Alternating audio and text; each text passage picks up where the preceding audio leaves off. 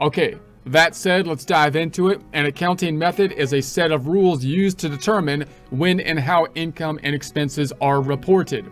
So your accounting method includes not only the overall method of accounting you use, but also the accounting treatment you use for any material item. So you choose an accounting method for your business when you file your first income tax return that includes a Schedule C. So when you first start out, you want to make sure that you get your accounting method correct when you start out, because again, the IRS gives you some leeway to choose an accounting method, but once chosen, then they're going to want you to stick to that accounting method. You may be able to change, but it might be a little bit burdensome to make the change. You might have to request an accounting method change and so on. So after that, if you want to change your accounting method, you must generally get IRS approval. If you want to do that, you can see the change in accounting method later. So kinds of methods.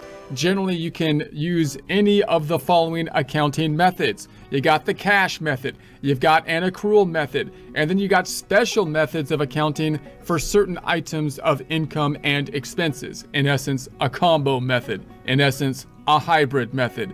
In other words, you might have, for example, your expenses being paid on a cash-based method, your revenue on an accrual-based method because of the industry you're in, for example. So you have combination method using elements of two or more of the methods. So that's a combination method. The special methods, you could have special kind of accounting treatment for certain things. So for example, if your normally revenue is recognized on an accrual method when you earn the revenue, but sometimes there's deviations from that when you're in a kind of situation where you do long-term contracts, like in construction of like a building or something like that, meaning you're not going to complete the actual building for multiple years possibly. Does that mean you shouldn't record any of the income until you actually complete it? And then you've got like revenue recognition principles, completed contract, or percentage of completion kind of methodology that can come into play. But that's usually for, you know, larger companies oftentimes that have those long-term kind of contracts that might be industry specific.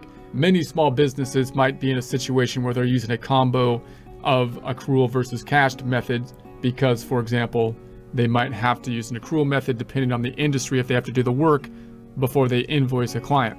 So you must use the same accounting method to figure your taxable income and to keep your books.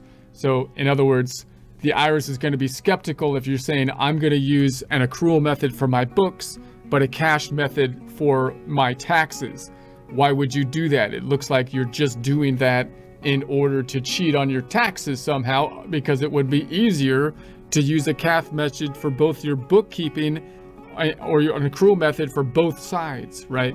So the IRS is going to say, hey, look, whatever method you're using to keep your books, that should be primarily the same method you're going to be using to do your taxes. Now, how would the IRS know what method you do your books with? Well, they would have to audit you in order to basically know that. But in principle, if you're doing one accounting method on your books, and then you're totally changing the accounting method from accrual to cash or something for taxes, it looks like you're doing that to try to avoid taxes some way. And that's why the IRS wants you to use the same method that you would use when you do your normal bookkeeping for taxes. So also, you must use an accounting method that clearly shows your income. Clearly, the IRS wants an accurate accounting method. So if you have accounting methods that are not accurately showing income, then that's not a good accounting method. Business and personal items. You can account for business and personal items under different accounting methods. For example, you can figure your business income under an accrual method, even if you use a cash method to figure your personal items. In other words, most of your deductions, like on a Form 1040, for example, on the Schedule A and above the line deductions and whatnot, are on a cash-based type of system.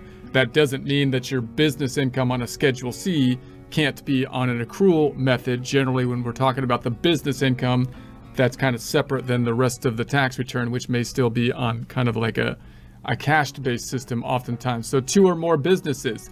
So if you have 2 or more separate and distinct businesses, you can use a different accounting method for each if the method clearly reflects the income of each business. So now you've got 2 Schedule Cs because you're doing 2 different businesses, possibly a married couple, for example. If they have two businesses, or a sole proprietorship that has 2 distinct businesses, One, it might make sense to have an accrual method, and the other, it might make sense to have a cash basis method. You can use two different methods because they're two different businesses. We should be keeping the accounting separate for those two businesses. So they are separate and distinct only if you maintain complete and separate books and records for each business.